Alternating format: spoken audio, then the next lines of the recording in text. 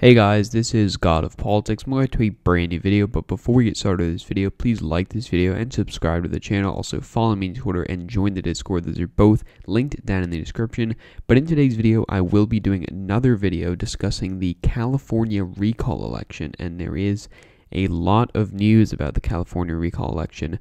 Most importantly, that we have a lot of early vote data that has now come out. We can see here that 26% of ballots that have been sent out have been returned, with a very large number, at least in raw numbers, of 5.7 million. Now, there's millions of ballots remaining, but we do already have 5.7 million ballots returned, which should give us at least somewhat of an idea of the situation that we are in, with some of this partisan data, with the age data, with the racial data, that kind of thing. So if we look at first the partisan data here, we can see that there is reasonably high turnout amongst Democratic voters compared to Republican and independent voters.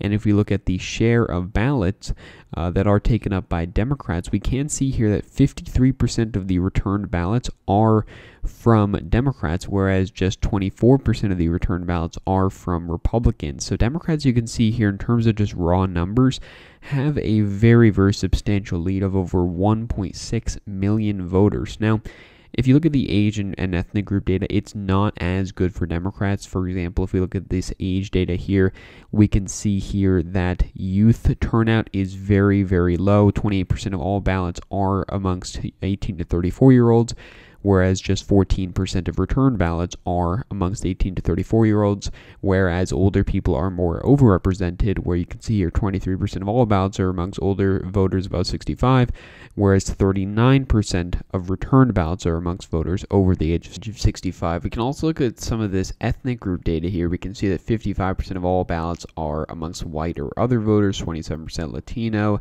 12% Asian, and 3% African American. And then of the return ballots, white voters are overrepresented, whereas Latino voters are underrepresented. Now, that is not good news for Democrats. If you're Democrats, you want as many black and Latino voters as possible, specifically Latino voters, because they do make up close to a third of the electorate, closer to about a quarter. But you know, they are a growing share of the electorate, and they are a key and integral part of the Democratic base in the state of California.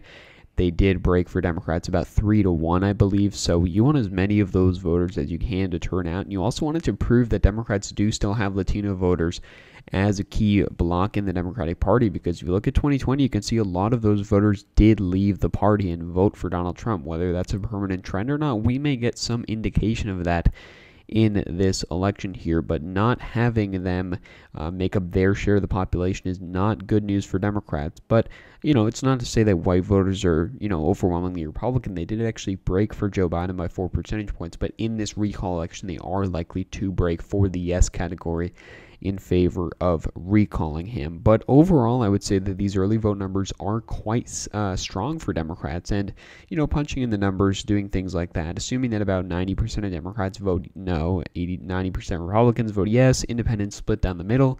With these early vote numbers, you're probably seeing about a 60-40 split in favor of the no category, which means Newsom's leading by about 20 points here. Now, of course, that is underperforming his margin in 2018. It is underperforming Joe Biden's margin in 2020, where he won by almost 30 percentage points, and of course, Newsom, who won by about 24 percentage points here.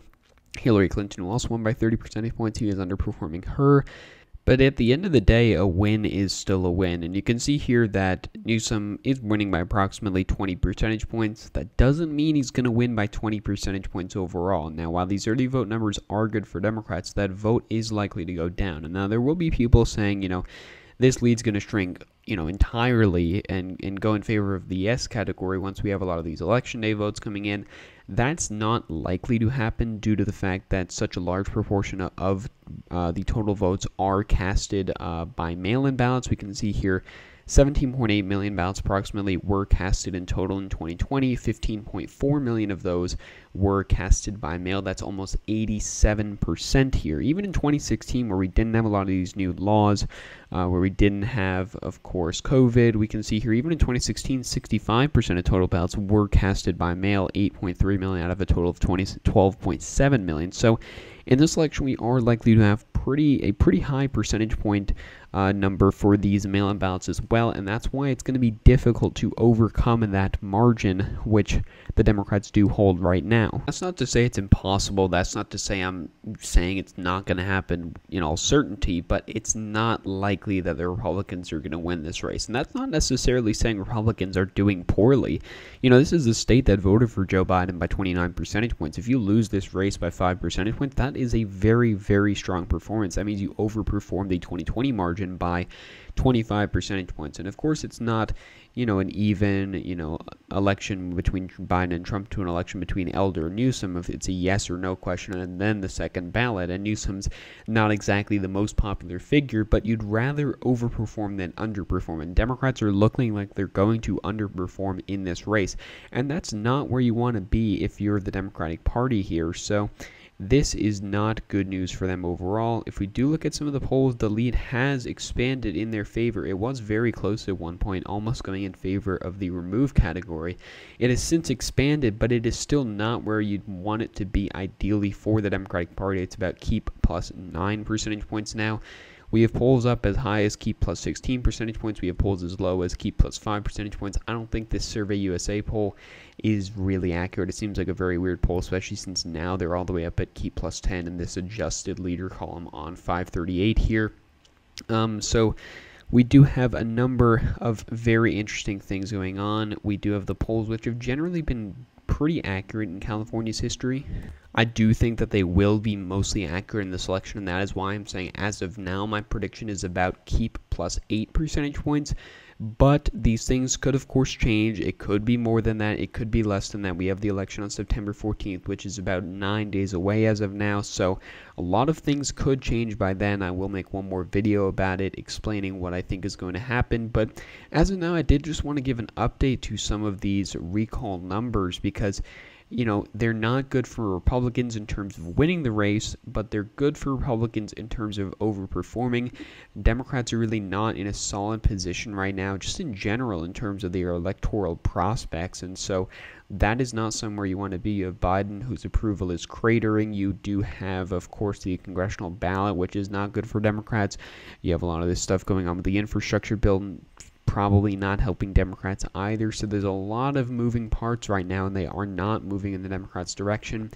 At this point, they're not very likely to keep the House. They're probably even favored to lose the Senate as of now. So there are a lot of things that could happen between now and 2022, but not just because of this recall election, because of a lot of other things. You'd rather be the Republicans than the Democrats going into 2022. But I won't get into 2022. I've made plenty of videos about that, and I'll make plenty in the future about it. But right now we're talking about this recall, and as of now, I do think that the Democrats and Gavin Newsom are very likely to win. Will he come out stronger than he did before?